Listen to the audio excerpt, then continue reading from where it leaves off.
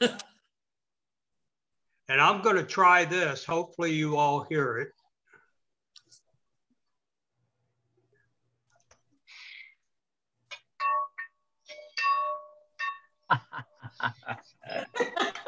Nice try. We did. A little bit louder. Yeah, yeah. I don't have a bell yet, so I'm just using a recording, but I'm going to get out and do some bell shopping here. We have a bell, don't we?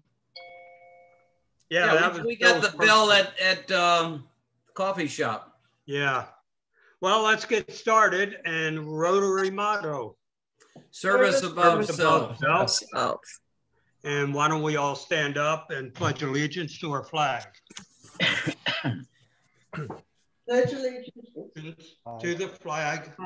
United States of America. And to the republic for which it stands, one nation, under God, indivisible, liberty and justice for all.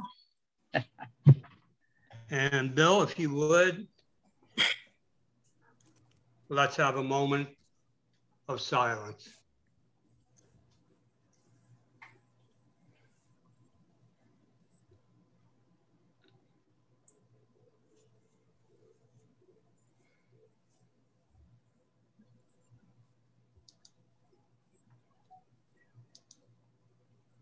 Okay, thank you, Bill.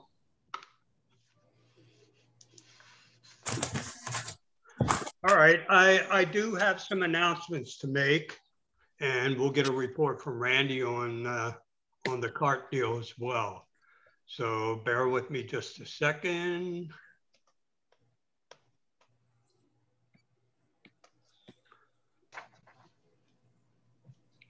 All right, well, of course, we're into a new fiscal year with the Rotary Club, and we've got a few changes, not any major changes, but I did just kind of want to reiterate who's in charge of what. I am now the new president of the club. Bill Payne is the immediate past president, and he's going to be keeping me on the straight and narrow. No, I'm not. Bill Murphy is still our governor, area governor. Paul Strong is still our secretary, recording secretary. And Randy Diamond is still our, I'm sorry, Randy, what exactly is the exact title? I'm the secretary. Paul is the treasurer. Okay, I'm sorry, you're right. And we have Dave Kabler. I don't think he's with us yet today. Dave Kabler is a director at large. And Reggie is now our president-elect, and he will take over office July 1st, a year from now. And we still have the same chairmen of various efforts that we're going through. Bill Stram, Stan Plowden, John Burtis, and Regina are all still the chairs of their respective efforts that they're ahead of. And Mehdi Pelliser is now our newsletter editor. Speaking about Reggie, he could really use all of our help, suggestions for speakers. We'll continue using Zoom probably up until Labor Day. So these can be people from anywhere in the country because we can bring them in on Zoom. After Labor Day, our hope is to be back meeting at the coffee house. And for right now, we're not necessarily looking at setting up Zoom at the coffee house. That we may change that. We'll talk about that behind the scenes. But anybody that we're looking to come in and speak with us after Labor Day, we would want them to come to the coffee house in person and talk with us and visit with us. Reggie's looking for a contact person, their phone number and an email address for that person. So please feel free to email that to Reggie, or you could email it to me and I'll get it over to Reggie. Big thing happened on July 4th, and that's what I want to get to first. And the golf cart raffle, we had great news on that. Randy headed that up, and nobody could have done a better job than Randy. It was just a wonderful experience to go through that. And I know he worked hard on this, and I know he's relieved to be over. Randy, I'll let you go ahead and speak about the details. Okay, just a few of the details. First of all, thanks to everyone who participated. It was a good team effort, and as it turns out, it worked out. I think I mentioned earlier to Joan, we sold 1,629 tickets. Unfortunately, we only have one winner, and that was Lee Walker, local lady lives here on the shore, who happens to be in Georgia at the time. So we haven't delivered the golf cart yet. Our total proceeds, unofficial count. It's not official till Paul counts it. Can't be unofficial until he gets his final say. But it looks like $13,992 plus the $8 that my wife is going to give as happy dollars to get it up to $14,000. So, that was a pretty good return. I think far greater than we had hoped. I would be remiss without acknowledging a couple of people who did a really outstanding job. Bill Payne sold the most tickets. I think it's 193 tickets, which is considerable. And I won't go through everyone, but there were 3 people that I put in the over 50 ticket club, and that's Paul Strong, Joan Natali, and Nettie Pelliser.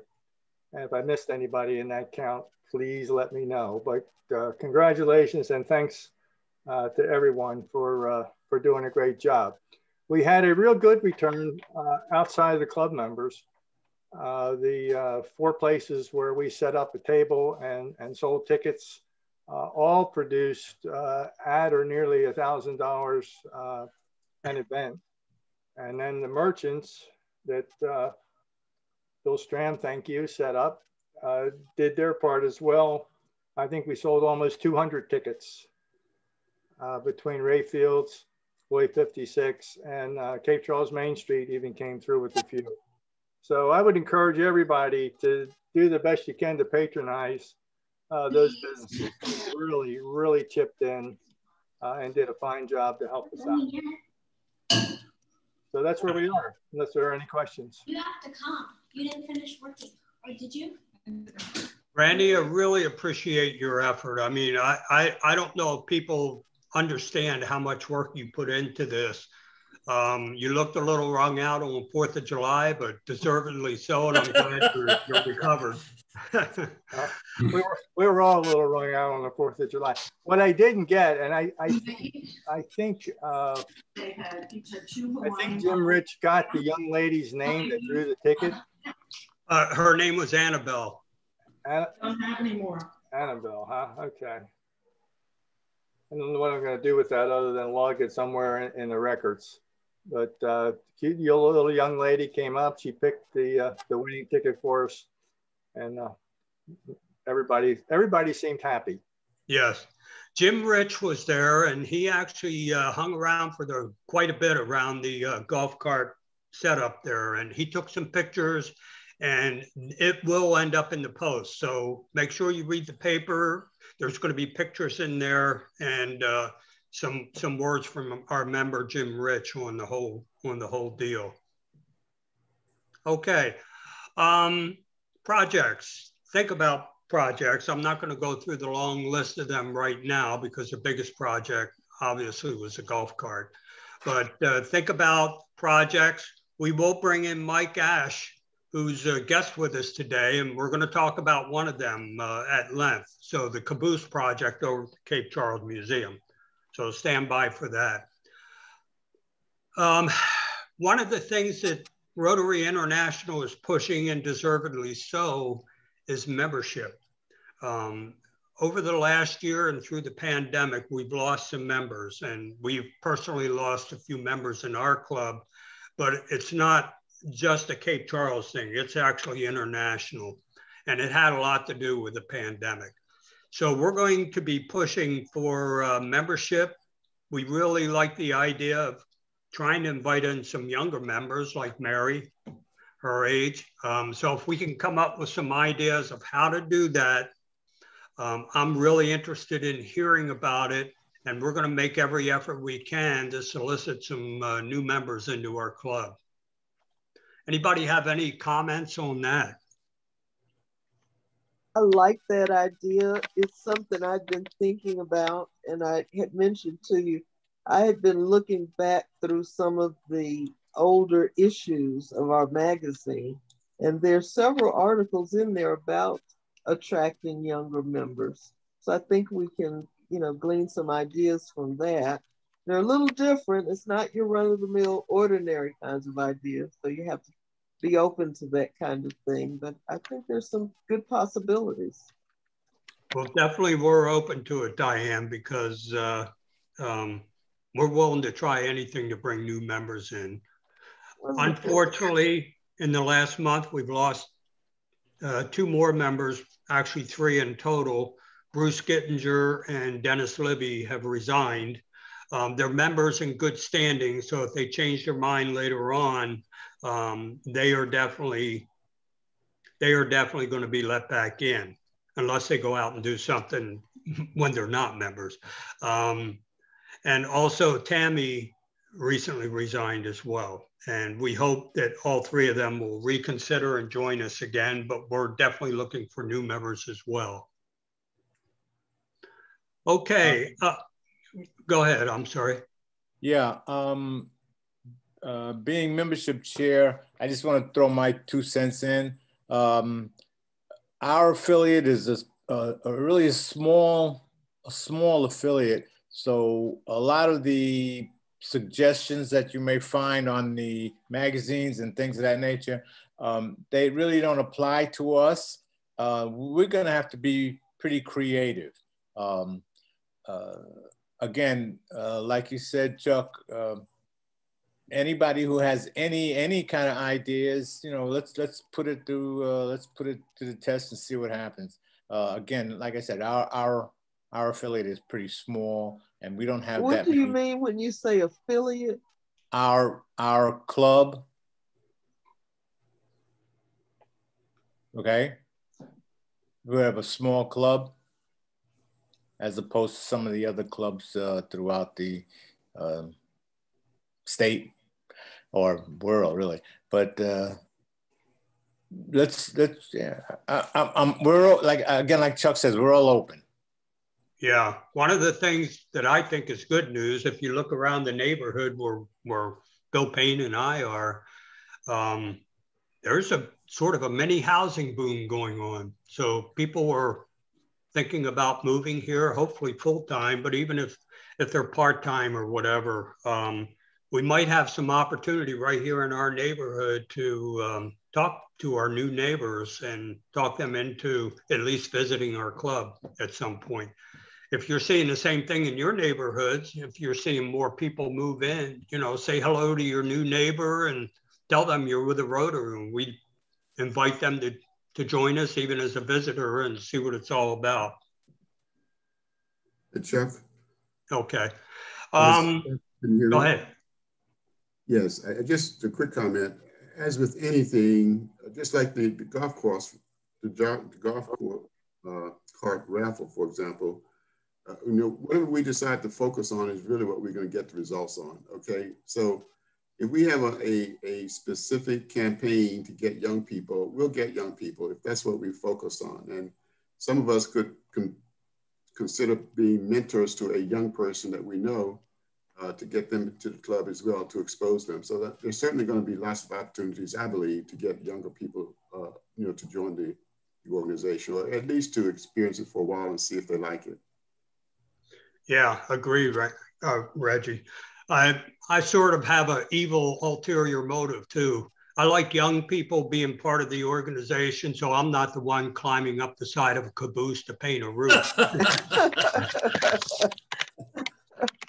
But one thing too that I've been putting out on that account is even when when Larry Lamont and I went up to the lumber shop, I put the word out there to talk to some of the younger generation high school kids, because they have to earn some community service points, and we'd love to have them high schoolers help us out at the caboose this summer. And, you know, we can definitely find some things for them to do for us. Of course, safety is a big factor there, but just keep this all in mind. That's going to be a big push for this year to increase our membership. One thing I want to talk about a little bit, and Paul, I'll ask you to comment on it. We are looking right after the Labor Day weekend to start meeting again in person at the coffee shop. And Roberta seems happy to have us back, but we'll start those talks with her sometime between now and August and start nailing it down. And I'm just putting it out there. I don't know if it's going to be this way or not, but we are seeing a lot of increases in cost to businesses and to us personally. Food is going up in price. We have some taxes starting to go up, sales taxes. Gasoline is going up, taxes on gasoline. And we're going to negotiate. Labor costs are going up at restaurants and so forth. We're going to negotiate with Roberta on the per person charge for meals. Don't be surprised if it may tick up a little bit, and that'll be part of our dues, but we're going to try and give the best price. I can tell you, for example, I'm going over to Tangier Island in about 10 days, and that increased to get over there. September, it was $25 round trip. This time it's $30, so it's gone up 20%. So that kind of put me in mind, you know what, when we get meeting back at the coffee house, we may have to pay a little bit more for the luncheon. So more to come on that. Paul and I will work to try and get the best price we can. Paul, I don't know if you want to comment on that. No further comment. Okay. Central Park, August 17th, 6 p.m. We're going to be meeting outside, and we will have it catered. And again, it'll be the coffee house catering it for us. And I think Bill Payne, you've been kind of driving that, right? No. Okay, who is it that's driving that? Me? No. Well, of course, you drive everything, Mr. President. Okay. But we have a social chair. Will the social chair speak up? Yes, I'll speak up, Bill. I guess I'm still social chair was last year, but in any case, I'll coordinate it as before. And I think last time, Regina actually helped me. So if she would like to help support it, that would be great. But in any case, we'll get it done. And Reggie, I think I'm on your team, but you're the chair until you can talk somebody into being the chair. And one thing I think going forward, we're going to have to look for a little more engagement, and there should be some excitement with us going live again. I think a lot of things will improve.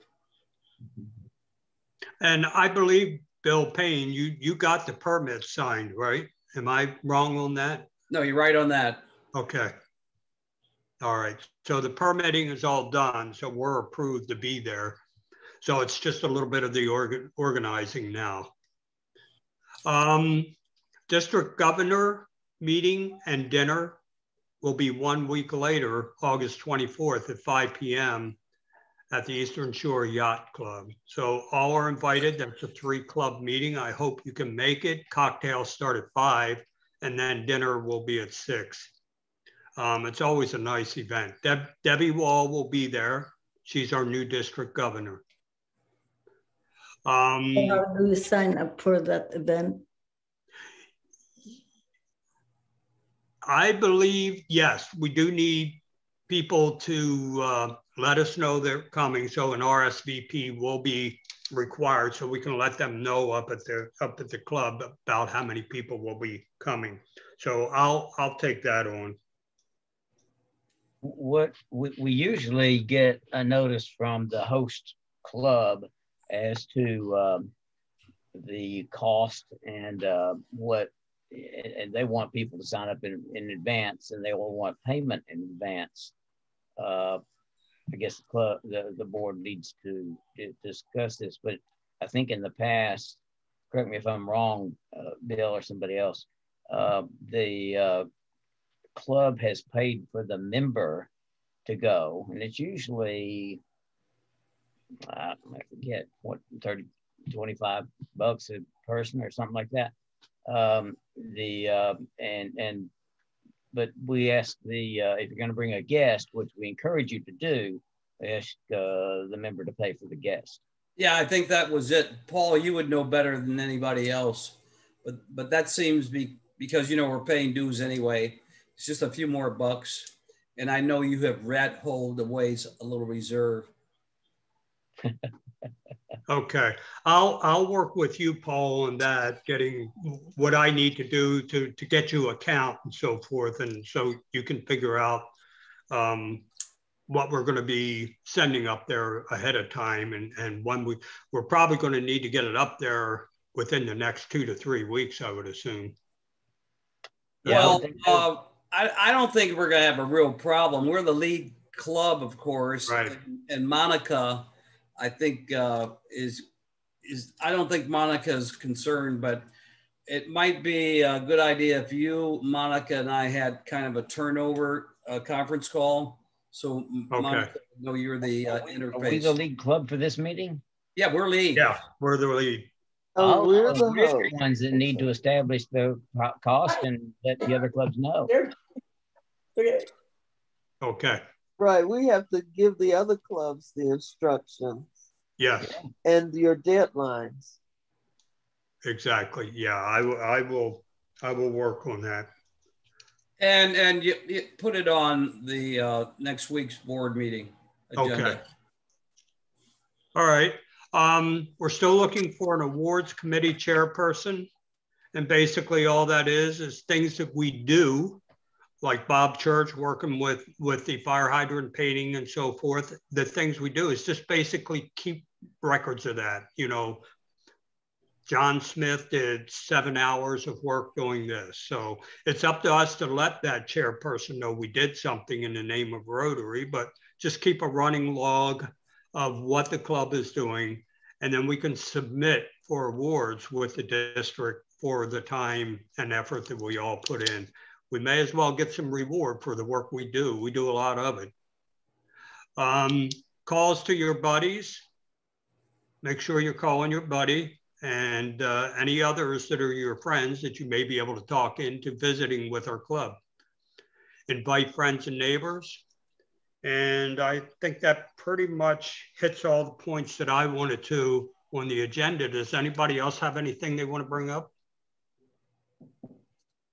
Chuck, I will, since I have the screen and the projector, and Diane dumped all this other stuff on me. I'm volunteering to be the long sought after technology executive. All right. All right. You are now sworn in. Stanley? Stanley was applauding. Okay. All right. Thanks a lot, Bill. I really appreciate it. And yes, that was one thing we've been looking for. All right. Well, what I want to do now is introduce a gentleman that we've been working with and struggling through the COVID pandemic, but Mike Ash. Point of order. Jeff. Yeah, go ahead, Bill. Hold on. I'm here and ready to go. If you can put my presentation up and running, I will. Well, we're not ready to go. I have happy dollars. Oh, I'm sorry. Yes. Yes. We have to do that because Burtis is here. Yeah. I'll get the hang of this. All right, happy dollars. Anybody happy for at least $1, maybe more? We had a lot going on this week, and should be a lot of happy people. Chuck, I'll start since I've been called out, if I may. All right, John. I missed a couple of meetings. I had 2 great fishing trips that included tuna and a 55-pound cobia, so that was a good thing. Ooh. Yeah, I know. And tile fish, and I didn't know tile fish were 50% higher in price than tuna. So I have some in the freezer I might be willing to part with for $25 a pound. Anyway, the last 2 weeks I had family in. Last week we were in New Haven and New York City. One of the things was to see the Yankees got rained out, but I've got $25 for all that, including the most important thing. I was on the campus of Yale and Columbia, my first visits to Ivy League schools, and I didn't get kicked out of either one. So I'm really happy about that. So they didn't know who you were. 2 of Sheila's nephews, and they were great traveling buddies with Yale and Columbia and all the New York City stuff, and just got back late Saturday night. So glad to get back. $25. Were you driving or flying around? I did. No, I drove. I drove to New Haven and back. Yeah. Mm. Okay. A few days in New York City. So, and I didn't. Oh, I will tell you one thing. You'll get a kick out of it. For those of you that know Malcolm Hayward, Malcolm is a client of mine. He's now in Florida. Like many people, he was worried about me getting shot or everybody getting shot in New York. I told him that's a little overrated. But he said, stop in New Jersey. He had a friend there that would sell me bulletproof vests, and we could set up a stand selling them in New York City. I didn't do that, but it's still an open option for somebody that wants to try that as a summer job. So I'm waiting for you to tell me you were held up and somebody stole those bulletproof vests. Absolutely no. Everything was great. I mean, I would go back tomorrow. Not a problem. Okay. Bill Strand. So I have 3 things. So that's $5 a piece. Whoa. My dog and 2 sons are wrapping up their visit here. They've been here since Thursday. And they're in from Germany. So haven't seen them since they left in September. So it's great to have them here. The boys are loving the golf cart. They were in the parade and going to the beach and brown dog and pool and riding the golf cart and riding the golf cart and riding the golf cart. So, but they leave tonight. So anyway, $15 for those 3 people being here. All right. Bill, you sound like you got a little bit of a cold. No, it's just, yeah, maybe a little bit. Yeah. Al, did I see your hand up? Yeah, I have 5. My youngest son came down from Philadelphia for the weekend to hang out with us, so it was really good to see him. So I'm happy for that. 5. Great. Randy? Like I said earlier, my wife is pledging $8 to make the total up to $14,000. So I'm good for $8. Thank you, Randy. Reggie? Yes, I have $10. My granddaughter, her husband, and their 2 sons, our great-grandsons, were here. They came down on Friday evening and left yesterday. And that was a tremendous time for us. We hadn't been able to get together and hang out like that for at least a couple of years, actually. And we were down at the beach and we saw some of you guys down there. We saw Bill and Randy and Stan and some others. We went hanging out. So that was tremendous opportunity for us to spend some time, some quality time together. $10 for us in the Sure is nice being able to visit with family now, isn't it? Without having to wear the mask or worrying about things like that. Any other happy dollars? Okay. Well, I wanted to. I've got some happy dollars. Okay, go ahead, Bill. I have $10, 5 because I'm just so happy that we have such strong leadership in our club, as represented by Randy, who did, as you said, an extraordinary job with the golf cart raffle. I kind of thought we could do 10,000 easily, but Randy made the difference and really milked that thing up the chart. So Randy, congratulations. I'm really happy, to the tune of $5. I'm also happy that I met Reggie's family.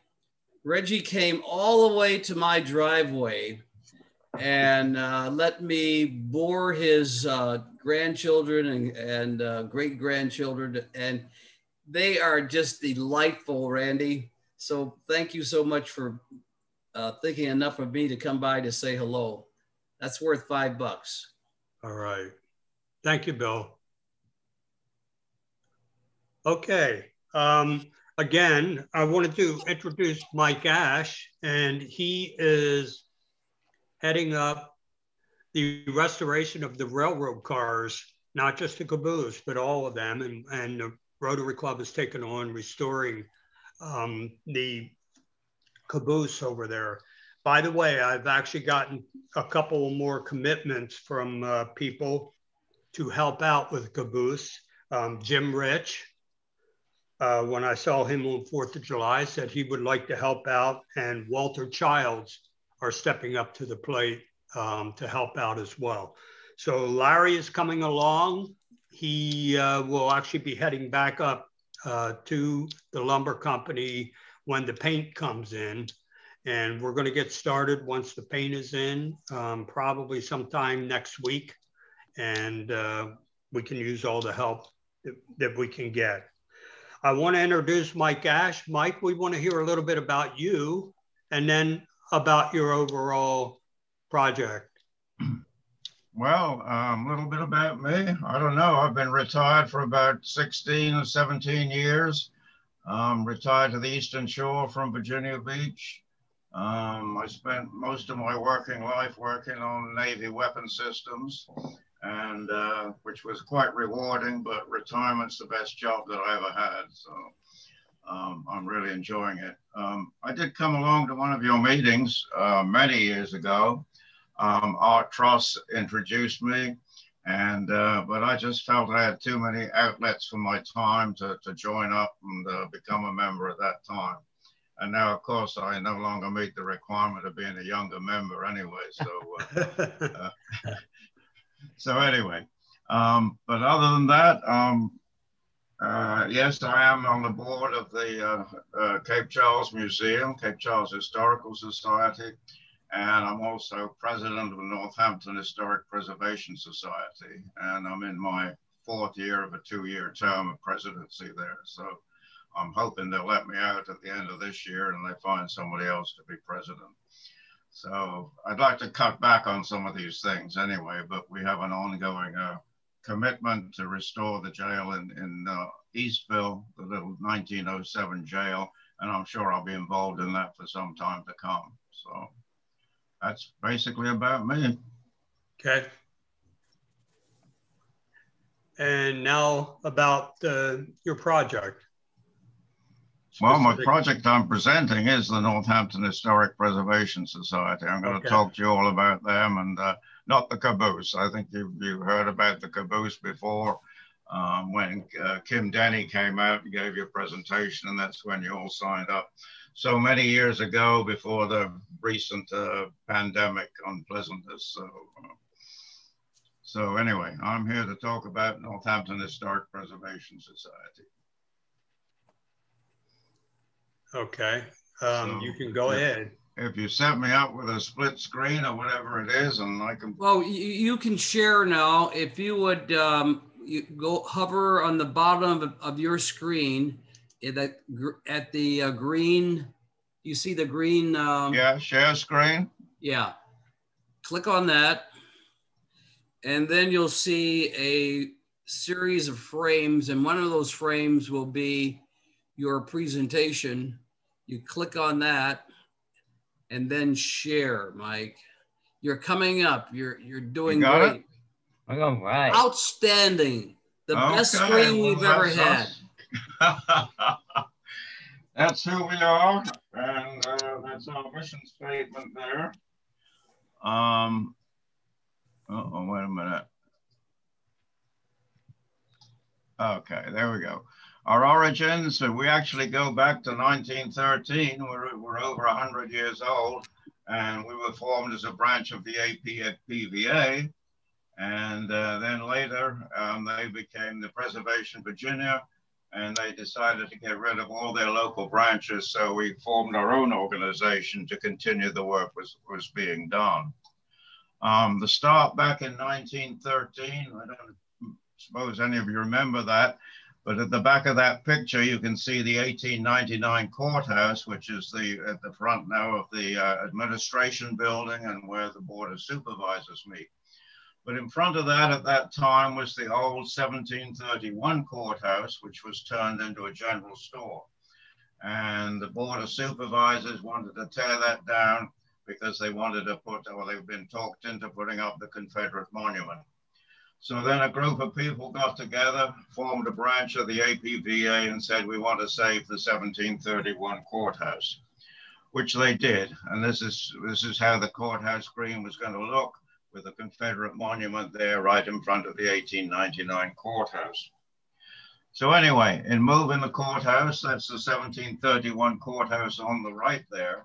And of course, back in those days, we didn't have ace house movers or anybody like that. I don't know how they moved it, but they lost part of it in the process. And on the left is a model that we have of what the original courthouse looked like. As you can see, the door used to be on the side. It's a little shortened and the door's on the end. And some of that may have been done when it was converted into a store. But anyway, that's how we got started to save the courthouse and really preserve the Eastville Court Green for the future. So who are we now? We're an active nonprofit. We have a management of 13 directors and officers, over 100 member families. We have donation dues for membership. We have a website, we have a Facebook page, and we have email contact. So if any of you want to join us, that's the information you need. And what we do right now, we still retain all oversight of the Court Green, even though that is owned by the county. All of those buildings are owned by the county. We interpret them from a historic perspective and steer visitors around. And I'll be addressing all of these items here in the next slides. So on the Court Green, we installed this sign right at the front. This orients visitors to all the various buildings.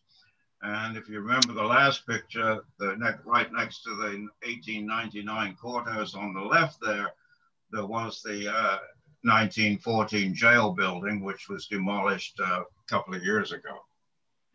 And we tried to fight that, but it really was a lost cause. It really wasn't suitable for repurposing. And I think it tidied up the whole Court Green pretty well in not having it there.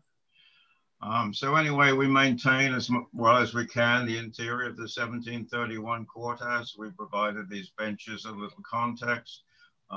In the picture on the left, you can see one of our interpretive boards on the side that talks about us and the history of the Court Green and the history of Eastville and the area. And then also the clerk's office, we have interpretive information in there. And we maintain, just keep the place tidy, dust it out every now and again and keep it tidy. And then the debtor's prison around the back, if you've walked around the back there, there's the debtor's prison there, and we have a few interpretive signs on the wall there as well. So anyway, and then also in the 1899 courthouse, we have a little museum right inside the door with a few exhibits on the history of the local area and the courthouse green in particular. And it's very popular with visitors. We've got a little visitor book right inside the door, and we get a lot of nice comments, and it's surprising how many people pass through there.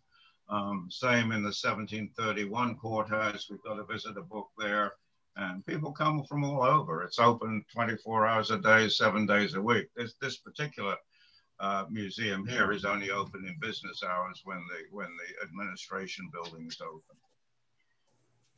So that's basically what we do for the Court Green. The other thing, we do own Pear Valley in Machipongo, which is a 1740 yeoman farmer's house as opposed to a plantation owner's house. So as you can see, it's a little smaller structure than most of the plantation houses around here. And it's in pretty poor shape, but we are leaving it that way because there's a lot of history there. Archaeologists and architectural students come out and look at it and study the beams and the chamfering on the beams and things like that. And there are a lot of architectural features from 1740 that people like to look at. So all we're really doing is maintaining it as a time capsule of, as it was when we took it over. We do have a video on our website if you want more information, and it's really a walking tour of the whole building, history, and all the prominent features. And another thing we do is we have lectures on the lawn. We didn't have any last year in 2020. The last one we had before that was in 2019, was at Prospect Hill, out on Seaside Road. And as you can see, we got a lot of people out there. And David Scott, one of our board members, he talks about the history of the building, the people who live there, the genealogy of the families that live there and how they're related, as everybody's related, interrelated on the Eastern Shore. And it's a very popular series. We asked for a $10 donation, and it's a pretty good fundraiser for us. On the right there, you see some of the others. We did Chatham and the Air Rectory in 2019, and 3 other places in 2018, 2 in 17, and 2 in 16. Very popular series, and people enjoy them. And they're advertised on the Joe Natale's email, and if you see them there, come out and join us. You might find it very interesting. Okay, things I don't have on slides of. We conduct periodic walking tours of Eastville. We recently had an event on the Court Green where we opened up the 1907 jail that we're going to restore. And we had a number of people come out there. And after that, David Scott did a little walking tour of Courthouse Road and a little bit of Willow Oak Road, pointing out the historic houses there and who lived there and some of the history. And then another thing David does, because he's really into this, conducts periodic genealogy seminars. He's got a series of 4 seminars. We were going to start them last year, but they had to be postponed, and we're about to start them up again this year. So I think we're coming up on the 23rd of July. We'll be doing the first of those again. And so now our big project, the 1907 jail. There in the middle there, you can see the 1914 jail sandwiched between the clerk's office and the 1899 courthouse. That was demolished at the end of 2018. We tried to save some of the artifacts that were in there, and we did save actually that the frontage of that jail cell there, because the jail cells there were one of the first in the country to have the locking doors where the jailer could just pull one lever and all the cell doors would close at one time. and of course, opening in the same way. So we've tried to preserve one of the, well, we've saved one of those mechanisms. It's been sitting out in the weeds at somebody at the Garrison Brown's farm. I hope we can resurrect it to use as an exhibit. But this is the building we're going to save, the 1907 jail, which is out behind there, and it's very visible now. Rather a sad looking building. It was prepared for demolition, like with the 1914 jail. And we said, you know, hang on, you know, we might be able to do something with that. So they'd already torn out the windows, taken all the bars off the windows and thrown everything on the floor inside the jail. So we cleared it out. So we found some of the original doors, the original window bars were laying around in there. Some of the cell doors were there. So we managed to save all that and get it cleaned out. One of the features of that jail was at some time, probably shortly after the 1914 jail was used, and this one was no longer used, the sheriff cut a hole in the wall to turn the thing into a garage for his car. And in doing so, he considerably weakened the structure there. So as you can see, we've had to prop up the main support beam running across, and you can see where it's sagging over that opening there. So we are now in the process of raising money to restore this building. We received a challenge grant from the Cabell Foundation for $50,000, and we're closing in on $45,000 towards meeting that challenge. And we will then, when we've met the challenge with the Cabell donation, we will have $50,000 to restore the building. It's probably, well, it's obviously that the estimates we have is at least $150,000 for the restoration. And we've been talking with a company, an organization, oh, that's not there yet, an organization called HistoriCorps, who restore a number of old buildings in the country. They use donated labor, people from the local area or even nationwide who want to learn about historic restoration. They come out, camp locally or live in local homes, and they provide the labor. So with $100,000 from the grant and the money we've raised, we probably get about $50,000 worth of donated labor. So that probably gives us the $150,000 we need to restore the structure. We will need additional funds, and we'll continue fundraising for putting in the HVAC system, running electrical wiring and things like that. But if you can see those doors at the back there, when they prepared it for demolition, they just cut the hinges out of the doors and threw the doors on the floor. We have Buck Dowdy, who you may know as a metal artist and a real metal craftsman. He has those doors right now, and he's going to restore the door jamb, cut the hinges off the door jamb and re-weld them back into the doors. And he's going to re-erect those cell doors in there for us. And we hope to do that fairly shortly. So that's where we are with the jail. If you've got a few spare dollars, you can visit our website and make a donation to the jail, and all donations will be gratefully received. And lastly, we've just recently got involved in the Arlington Mansion site and Custis Tomb there off Arlington Road. The Arlington Foundation had that for a number of years, but they all, like the rest of us, were getting older, and most of the movers and shakers have passed on. And they were looking for somebody else to take over the site. The Custis Tombs were originally owned by APVA, and they did deed them to the Arlington Foundation. Anyway, Arlington Foundation has now sold the whole site to the Nature Conservancy, Archaeological Conservancy, which is a nationwide organization. And they go around the country preserving archaeological sites. They basically cover them over, but prevent them from being redeveloped. So they now own that. They're going to redo all the signs. They're going to keep the grass cut. They're going to restore the site. And we're going to help them locally to do that. And we do plan on having one of our lectures on the lawn there later this year, probably in September, where you can come along and we'll talk about the site, the Custis Tombs, and the future of it. But we won't be doing any fundraising for that because Archaeological Conservancy will be providing all the funds for the maintenance of that site. And we have some of the artifacts that were turned over from the Arlington Foundation that had at one time been on exhibit in the Cape Charles Museum. We are now going to put those into the 1819 courthouse and into the museum there, and some of the interpretive signs that were in the Cape Charles Museum. And we're really going to promote that site because it's a cultural gem on the Eastern Shore. It really is, and there's a lot of history to be told. And I think it really needs to be told. So I think we're hoping the Archaeological Conservancy will be very good stewards of it, and we can present that as an archaeological site and a historic site on the Eastern Shore much better than it has been in the past.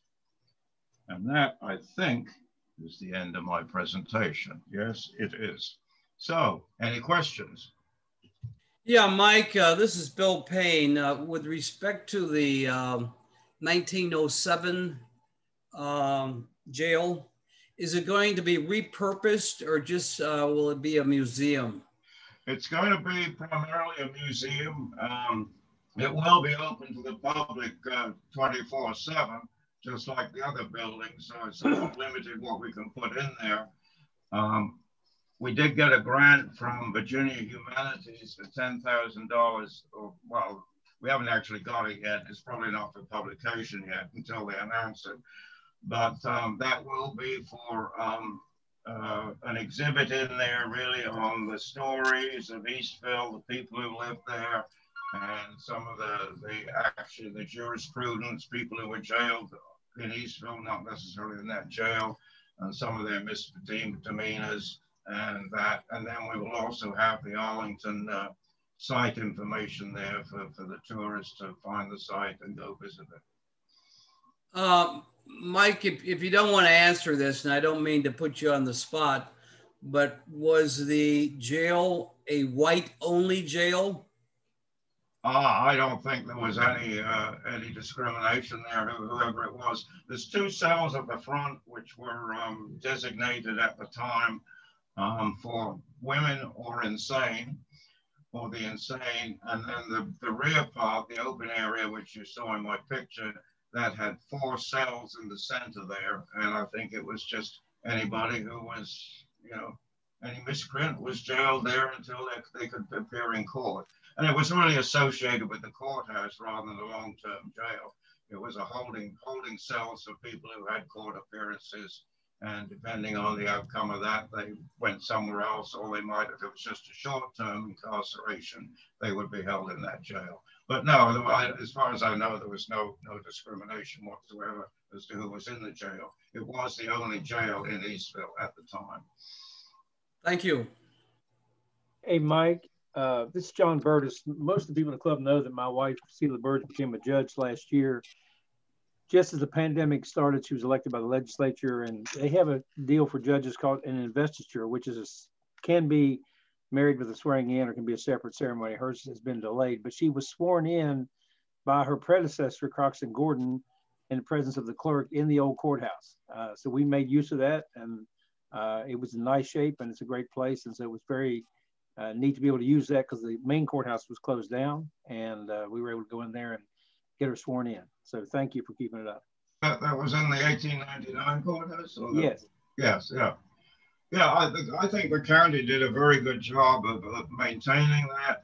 And they've, I don't know who at the county does it. I think it may be J.S. Williams and Tracy Adams. Anyway, yeah. Tracy and, they do. I mean, there's all those historic photographs along there, and there's artifacts in the hall. They do a wonderful job of the history of Eastville and Northampton County. It's a well worth a visit. Yes.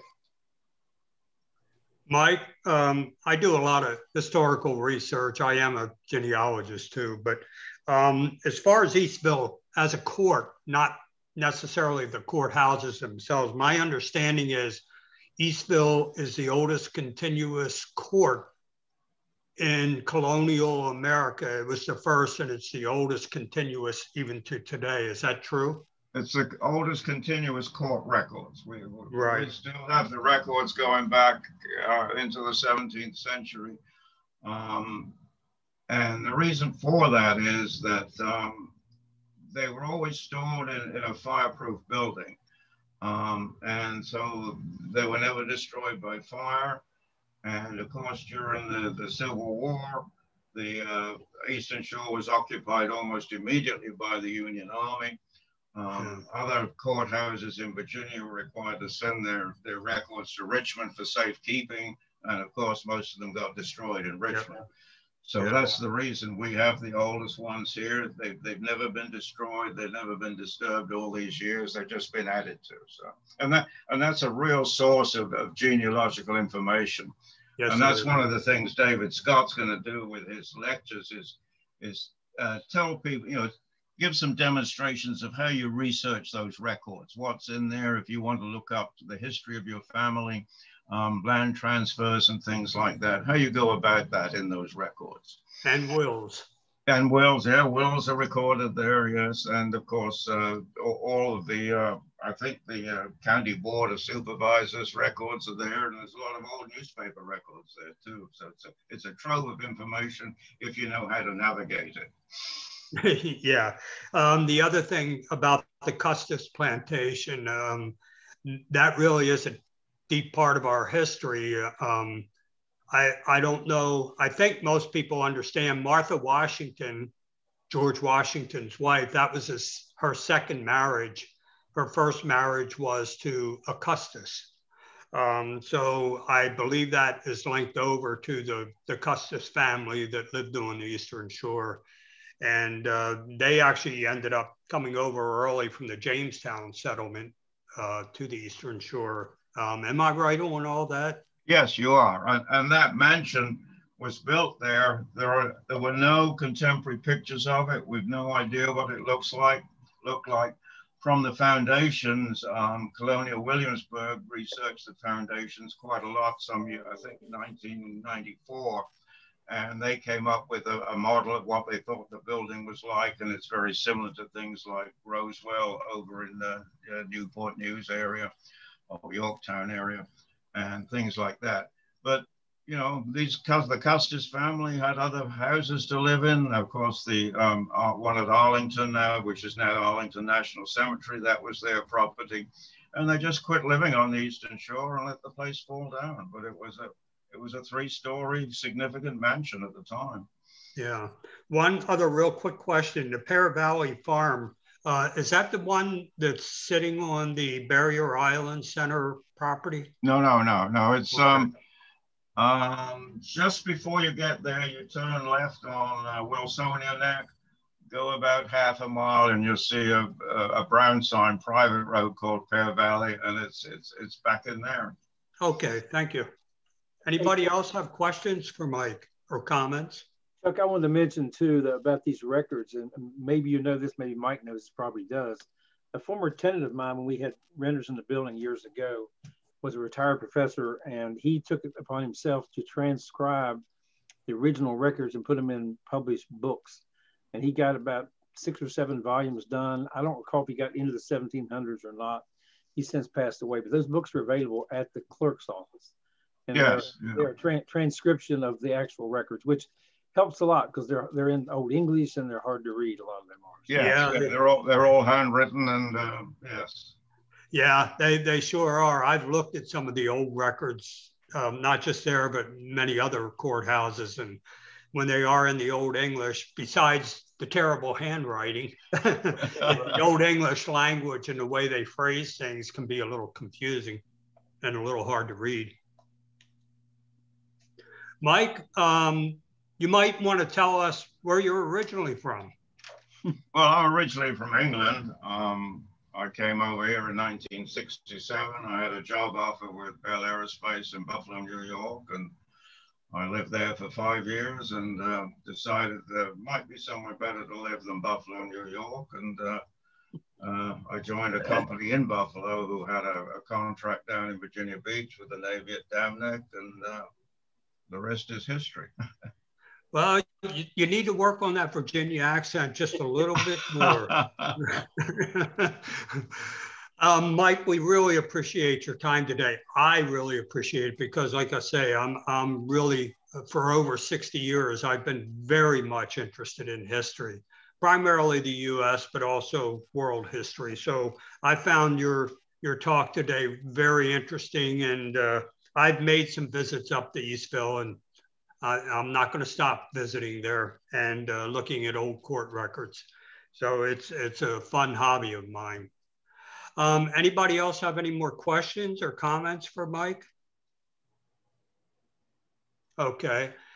If not, does anybody have anything else to bring up for the good of the club? All right, Bill, if you would. For things we think, do, and say as a Rotary Club. Number 1. Is it the truth? Is it the truth? 2.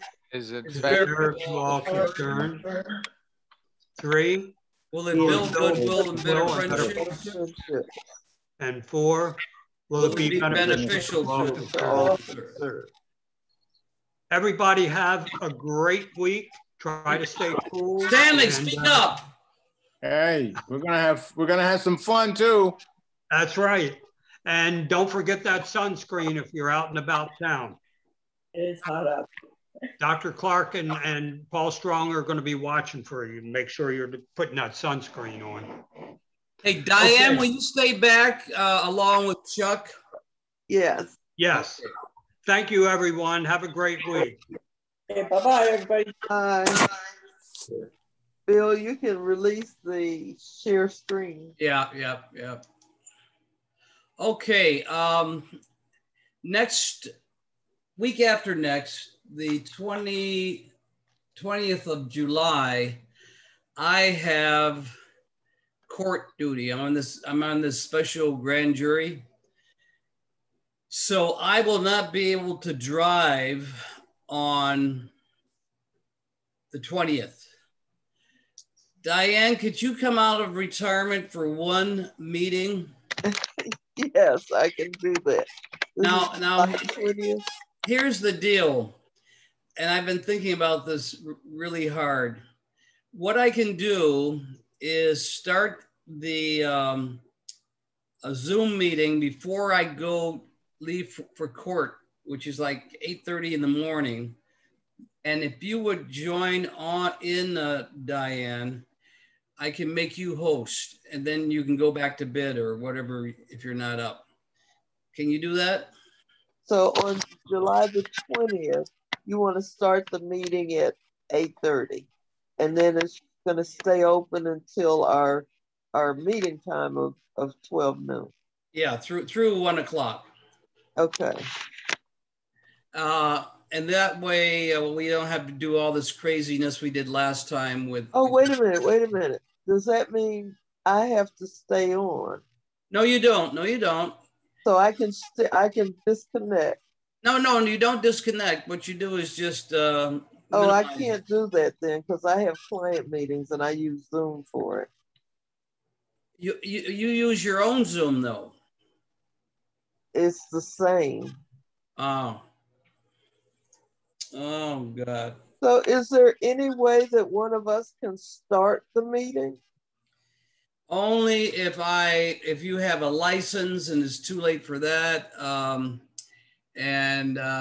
I give you permission to, there's a designation, I think it's called, it's not co-host, it's alternate host or something. We did that with Murphy when I had, well, is he still set up?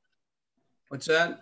Is he still set up for that? No, because I discontinued his license. Oh. See, it was a full license just to do that. I see. Another $16. Wow.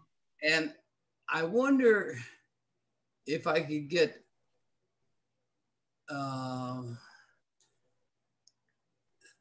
the issue is that Jackie knows how to do it, but she's in Los Angeles, and it would mean getting her up at like 5 in the morning. So well, wait a minute. If you